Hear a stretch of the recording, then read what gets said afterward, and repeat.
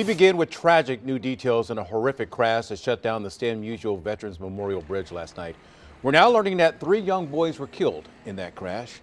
Now officers are working to learn more, including whether the children were wearing seatbelts. Our Abby Larico is live this morning with more information. And Abby, unfortunately, a lot of young people were involved in this crash. Right, Rennie, the 3 boys involved were ages 11, 10, and just 3 years old. Police say the driver was traveling along the bridge toward the Tucker Boulevard exit when he lost control of the vehicle. The SUV then went off the ramp and flipped over several times, ejecting 5 of the 6 people inside. Highway Patrol reports one of the boys was pronounced dead at the scene. The other 2 boys later died at the hospital.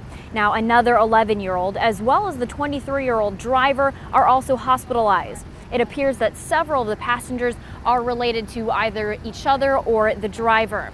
Now, the eastbound lanes of Interstate 70 were shut down for a period of time overnight as this happened just after 9 o'clock.